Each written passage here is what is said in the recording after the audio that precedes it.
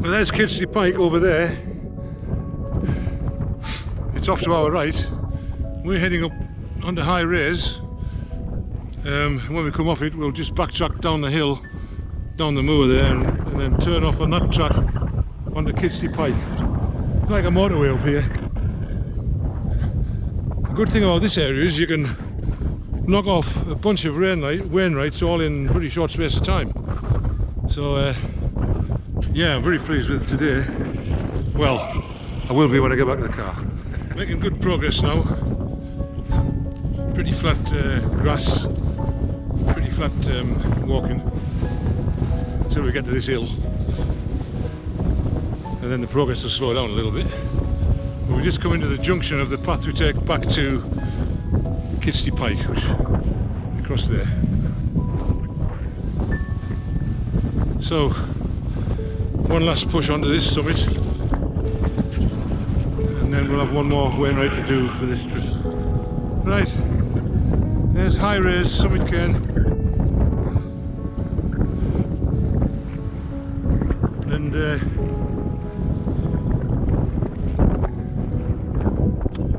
what do?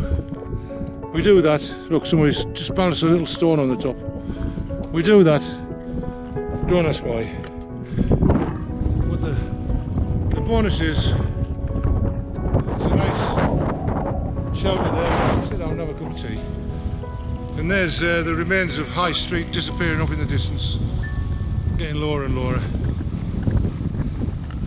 What a wonderful walk. Magnificent. Race fell over there, just there.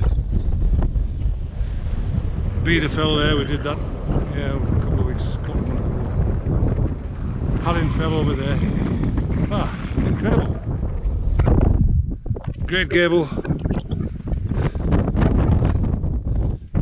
Yeah. Catstercam, Helvellyn.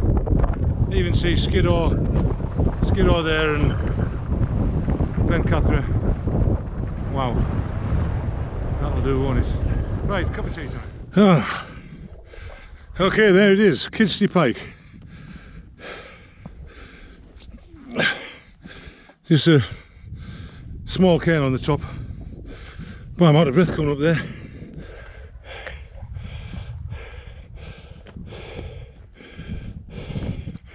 Touch that, job done. Look at the view down there. I don't want to be falling down there, do I? Yeah. Let's get off here.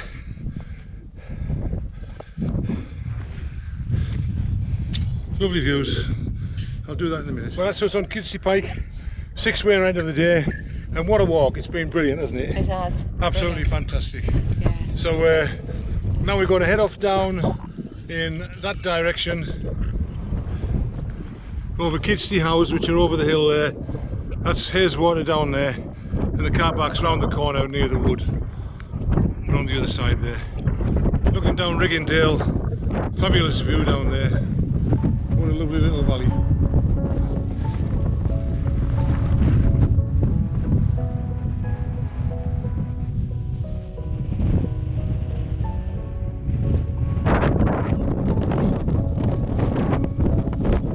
Doesn't get much better than that. Okay, we're off down. See you down there. Well, it's been a cracking walk, this. Even the route down is no big deal. It's just a nice grassy slope on the way down. So we get down off here, and then I think we deserve a pint. If we don't deserve a pint after that, I don't know what. So the only public house, it's actually a hotel, is halfway back along the lake on the way back. So I think we'll probably be calling in there for a walker's reward. That's what you have to do. Okay, there's the lake opening up.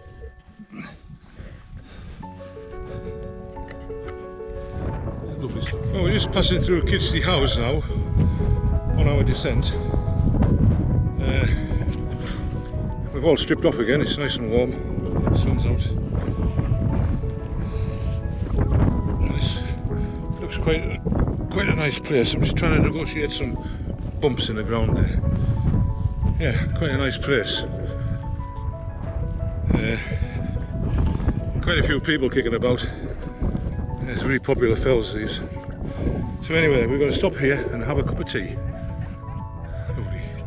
Turning into a really nice late afternoon now. Good view down the lake there.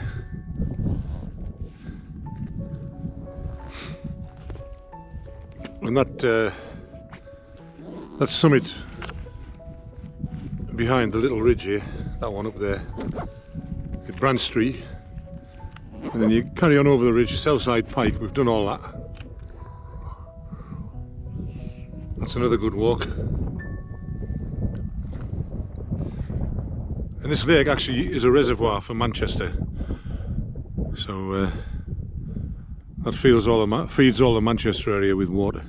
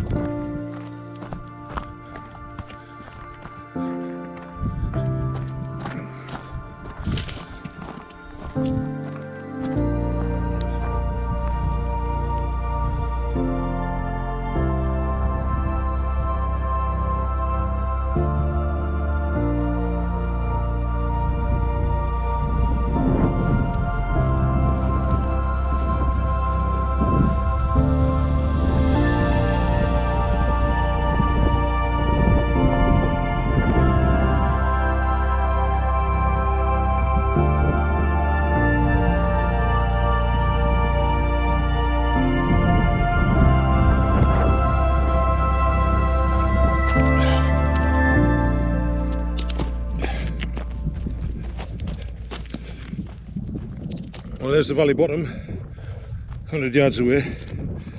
Once we get there, pretty straight walk back to the car then, I think, I hope.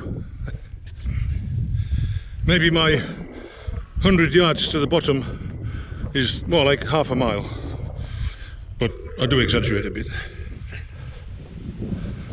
And there remains of a settlement over there, which was probably part of the village of Mardale, which was submerged when they flooded the valley.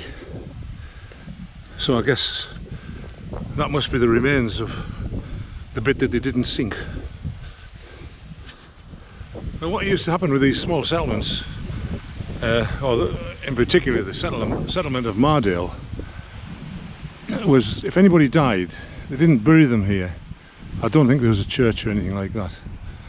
So what they did, there's a track just about where my finger is. It goes up the side of the fell. It follows that gully up to the left, and then goes up and over that fell top, right over the fell top. Then it comes out at a place called Swinside Head, and that track is called the Old Corpse Route. You can see it winding its way up, just winding its way up the side of that gully, up the left hand side of it. So that's the Old Corpse Route, over to Swinside Head, and there it met probably what was a car track then. It's a proper road now, and it would take them to a church to bury them. So a bit of a journey. They had buildings every so far along the track where they could settle down and have a rest for the night, and with a dead body. But yeah, that's what they used to do. Interesting, eh?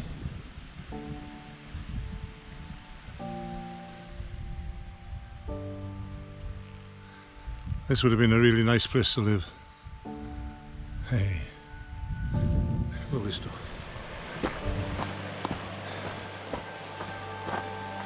That's the Riggindale Beck. So get over the other side of that, and then just follow the path round up that way. Still got a fair distance to go yet. That's where we came down from, up there. Kidsty Pike on the left, Kidsty House straight ahead. We're in the bottom now, and a really nice view down Haweswater, and we're now on the track heading back towards the car. up that way.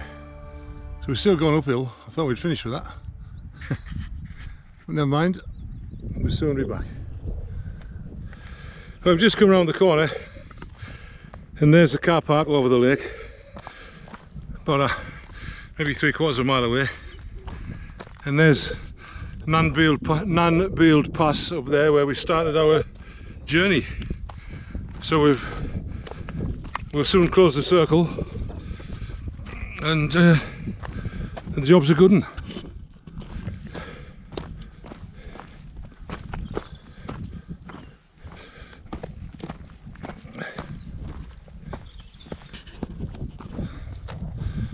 Dry stone wall disappearing into the lake down there, and coming up over the other side over there. Wonder who built that. He wouldn't be very happy now, would he? Not far to go. Right, I've just spotted a shortcut over this stile.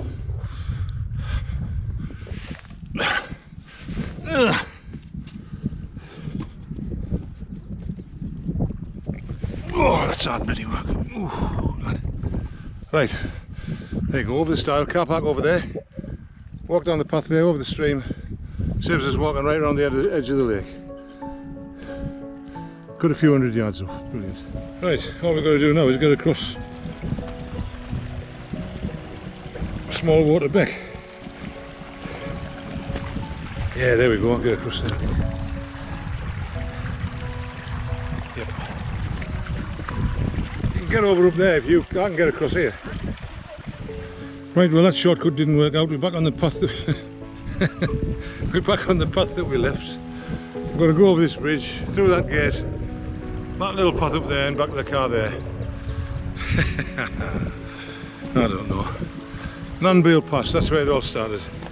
Oh, tiring climb up there, but beautiful.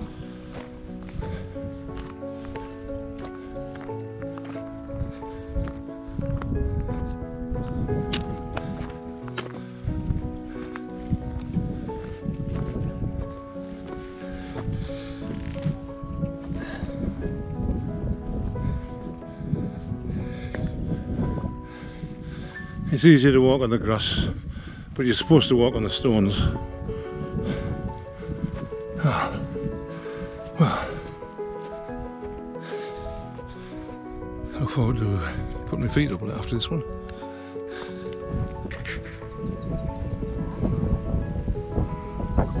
Well, we've just closed the circle and there's the track we went up to Knott-Rampsgill Pass, and the car's just down there, so we're nearly back.